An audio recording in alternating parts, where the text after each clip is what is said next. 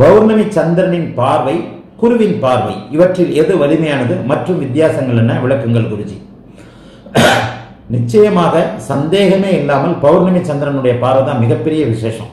ஏன்னா குருவின் ஒளி நேரடியாகவோ இதாகவோ நம்மகிட்ட வந்து அடையிறதில்லை. குரு வந்து ஒரு மிகப்பெரிய கிரகம், சந்திரன் வந்து மிக மிகச் சிறிய கிரகம், மிக மிகச் சிறிய துணைக்கோள். ஆனாலும் இந்த சந்திரன் நமக்கு அருகில் இருக்கின்ற ஒரு கிரகம்.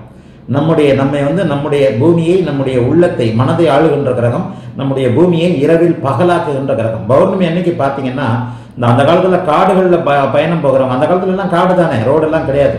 அந்த காலத்தில் பயணம் போகிறவர்கள் எல்லோருமே பௌர்ணமியை ஒட்டித்தான் பயணம் போவாங்க. ஏன்னா ராத்திரில நடக்கிறதுக்கு ஈஸியா இருக்கும் அப்படின்றதுக்காக.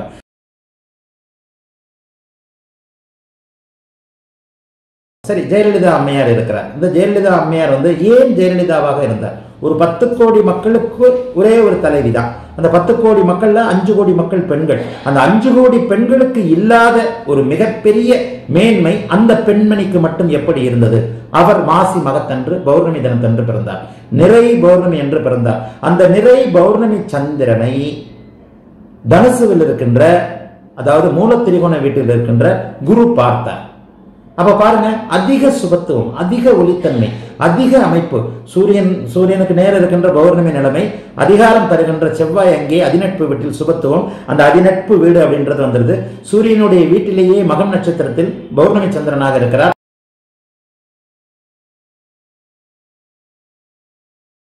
சாரம் என்பது ஒரு கிரகம் நின்ற நட்சத்திரத்தை சொல்றது. அதாவது ஒரு எல்லா கிரகங்களும் ஏதேனும் ஒரு நட்சத்திரத்தில் தான் நிற்கணும்.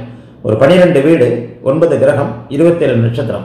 இந்த 12 வீடுகளும் 27 நட்சத்திரங்களுக்கு பிரித்து கொடுக்கப்படுகின்றன. அந்த 27 நட்சத்திரத்துக்கு பிரித்து கொடுக்கப்படும் போது சமமற்ற ஒரு 9 பங்கா பிரிச்சு கொடுக்குறோம். அப்ப அந்த 12 ராசிகளுக்குள்ள 27 நட்சத்திரங்கள் அடங்கும். இந்த 27 நட்சத்திரங்கள் அடங்கிய அந்த பிரதேசத்துக்குள்ளதான் 9 கிரகங்கள் மேலே அமர முடியும்.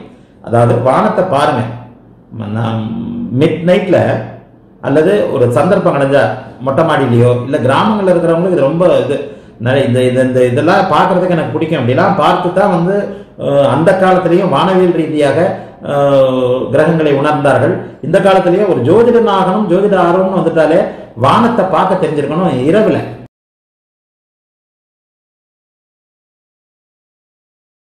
கார்த்திக் குமார், நீங்க கேட்கிற கேள்வி, ஒரே டிகிரியில் சூரியன், சுக்கிரன், கேது இணைந்தால் சுக்கிரனை சூரியன் அஸ்தங்கம் செய்வாரா அல்லது சூரியன் சுக்கிரனை கேது கிரகணம் செய்வாரா? இதை நம்ம ஒரு சுருக்கமாக கூட சொல்லிடலாம். இப்போ வந்து ஒரு குட்டி பாம்பு இருக்குன்னு வைங்க, ஒரு தவளை போய்கிட்டே இருக்கு. அந்த தவளை போய்கிட்டே இருக்கும்போது ஒரு குட்டி பாம்பு பின்னாடி போகுது. அந்த குட்டி பாம்பு பின்னாடி போய் தவளையை வந்து அப்படியே முழுங்குது. இப்போ அந்த தவளையை முழுங்கிட்டு இருக்கும்போது பின்னாடி வந்து ஒரு மலை பாம்பு வருது. அந்த மலை பாம்பு வந்து இந்த பாம்புவே முழுங்குது. இதுதாங்க கதை.